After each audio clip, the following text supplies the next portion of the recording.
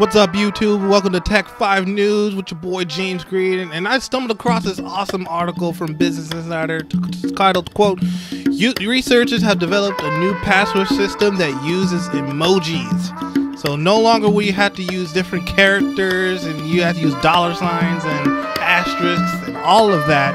Now you can use emojis as your passwords. A group of security researchers have created a potential password replacement system that uses memorable patterns, pictures, and codes instead of the traditional phrase or string of characters.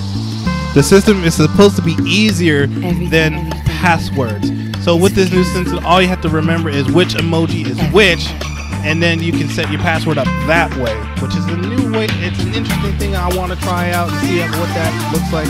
But you know, it's gone to the point where passwords are getting pretty fucked up to the point where you have to use emojis now. Now, the project is being built by researchers at the University of Plymouth and is known as GotPass. It's based around a pattern lock similar to the feature already available on some of the Android smartphones and memorable pictures or emojis.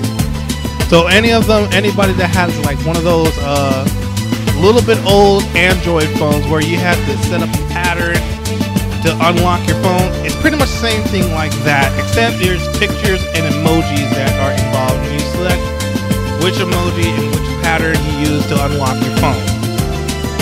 So when a user needs to log into their device, they just draw a pattern as usual.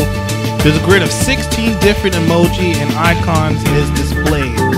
2 of the images are selected from one the user picked during the setup. Taped to the 2 correct icons generates a 1-second passcode that can be used to gain access to the device. Now they provide a picture which I'll post up somewhere in one of the corners somewhere on the screen so you can guys check it out, see an example of what this looks like.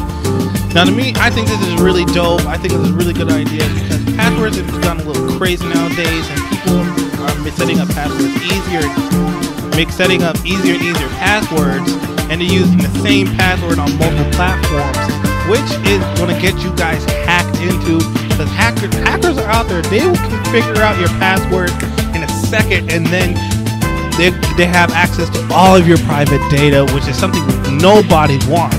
So you got to make it more complicated and complicated. But now with this new system, no one can just get in your phone. They have to figure out the pattern that you set up, which is easier for you guys.